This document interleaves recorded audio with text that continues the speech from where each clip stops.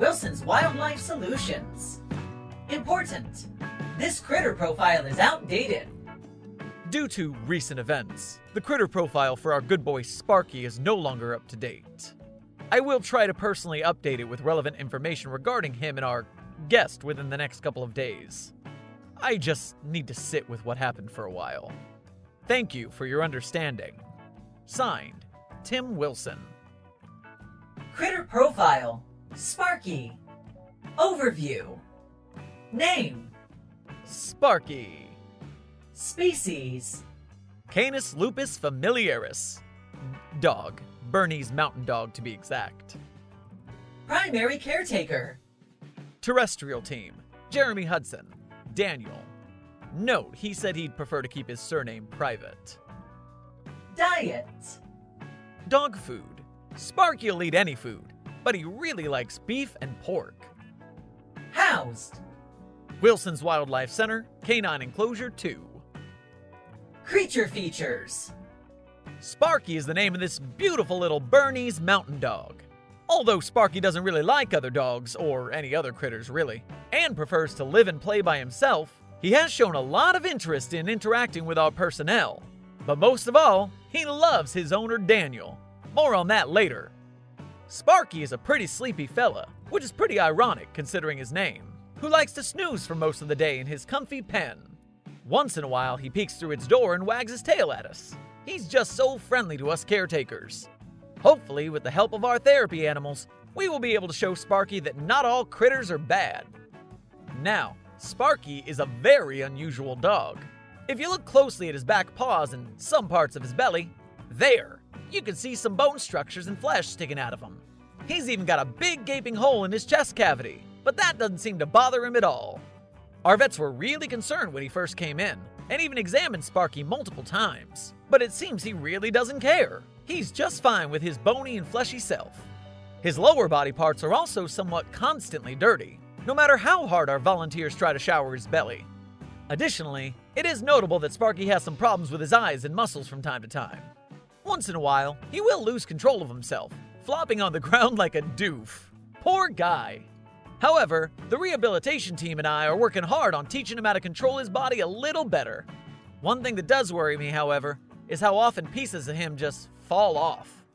One day we'll come into his pen to find that his tail or a paw just fell clean off, but we do our best to stitch him back together every time. history, We initially got a hold of Sparky when his owner, Daniel, came into our wildlife center with him in his arms, clearly not happy about Sparky's condition. He was in a very messy state, flesh mangled, skinny, and bones jutting out of him. Daniel was crying, asking us what did he do wrong, so we gave him some basic dog care advice. Unfortunately, he didn't seem to take too kindly to that and only cried harder, but we weren't going to give up on Sparky. We covered his damaged feet in bandages, stitched up the exposed bits of flesh and bone, at least the parts we could, and gave him a luxurious bath. I won't lie, it looked very grim for a while. Our vets couldn't hear his heartbeat, and he didn't seem to want to move. But after a few hours of trying and trying, we helped him walk again. We still have a lot of work to do in the rehabilitation department, but we're making very big progress in these regards. We also need to get new stethoscopes because our old ones are clearly faulty. Since his arrival, Daniel's been showing up every day to check on Sparky. He is clearly very engaged and loves him very much, but we are very confused as to what happened. When asked what caused Sparky's condition, he kept murmuring about how it's all his fault and how he doesn't know what went wrong. We didn't press on him as it clearly was a bad memory. Plus, we're not the ones to judge here at Wilson's. Like the sign says, every critter is welcome. special needs and accommodations, Sparky is currently housed within a solo canine enclosure due to his problematic relationships with other critters. We're currently trying to teach him to understand that living with other doggos is really fun, but he has quite a hard time figuring it out.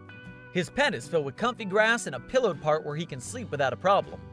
Once in a while, we buy him a new toy to cheer him up in his voluntary isolation, and he seems to enjoy them very much. Just remember, don't buy any toys resembling animals. Remember to keep a needle and plenty of thread around in case pieces fall off of Sparky. Sparky should be fed twice a day, with his water being changed every hour or so. He's quite the drinker, you see. It goes right through him. Literally. Sometimes you can see it falling out of a hole near his butt and onto the ground. Our vets still don't know what's up with that. Sparky should be allowed free roam of our patio, with Daniel being able to come around him whenever either of them wants to. His presence has been shown to greatly increase Sparky's happiness. Notes about Sparky.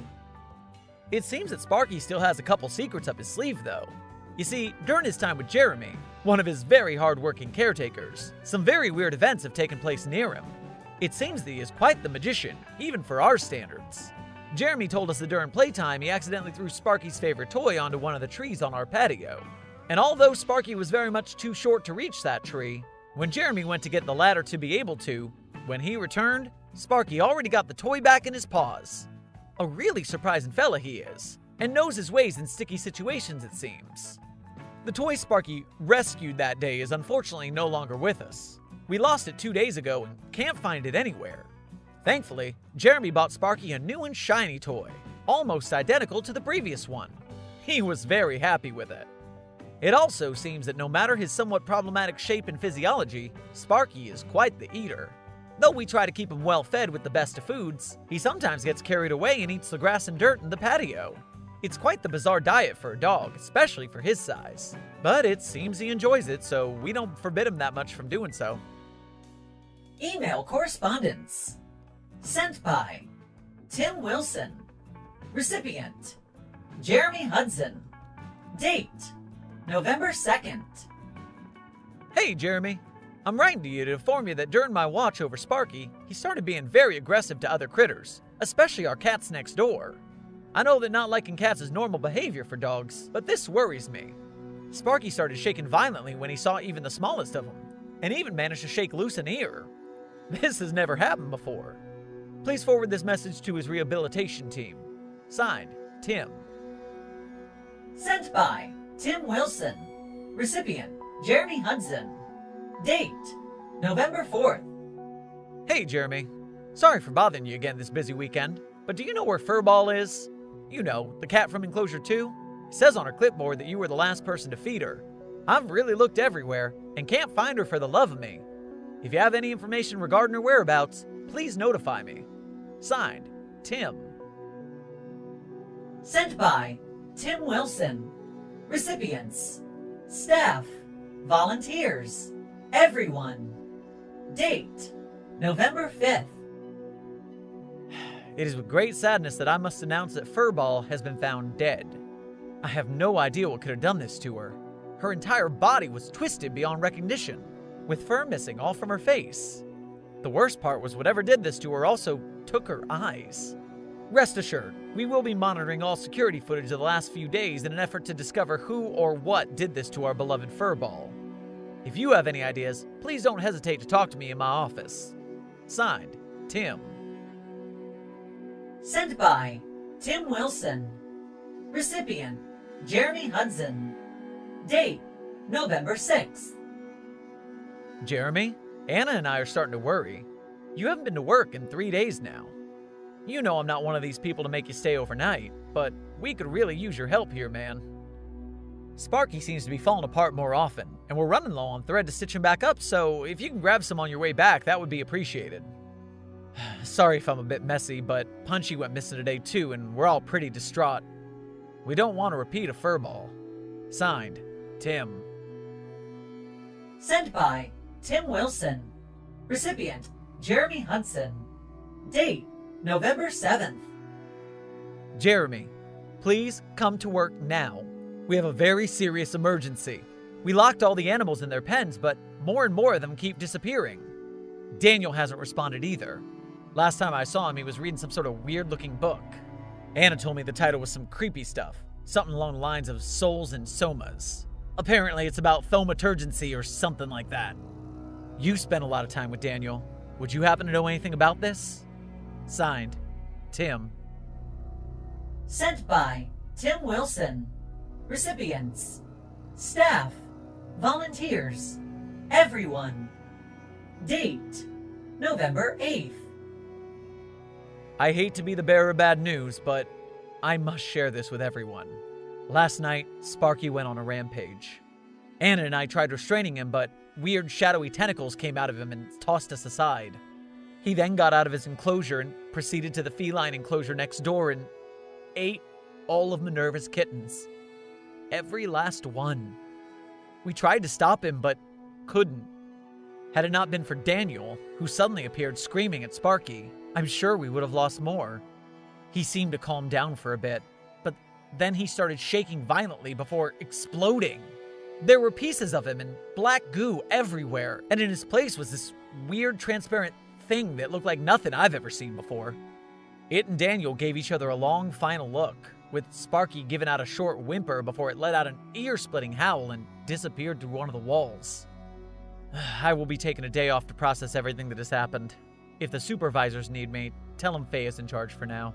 Thanks for understanding. Signed, Tim. Sent by Wilson's Wildlife Solutions Automated Email Response Bot. Recipients: Tim Wilson. Date: November 8th. System notice: User: Tim Wilson. The account of user: Jeremy Hudson. You have been messaging for the last 7 days. Has not been active for a moderate amount of time. Due to this, the messages sent by you were not received nor read by anyone.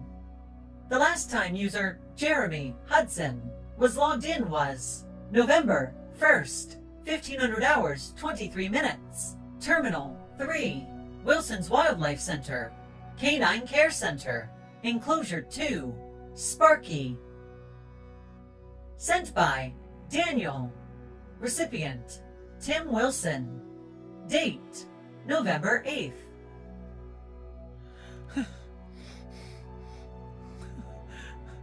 I'm so sorry. I'm so sorry. I should have never tried bringing him back. I'm so sorry. I'm so sorry.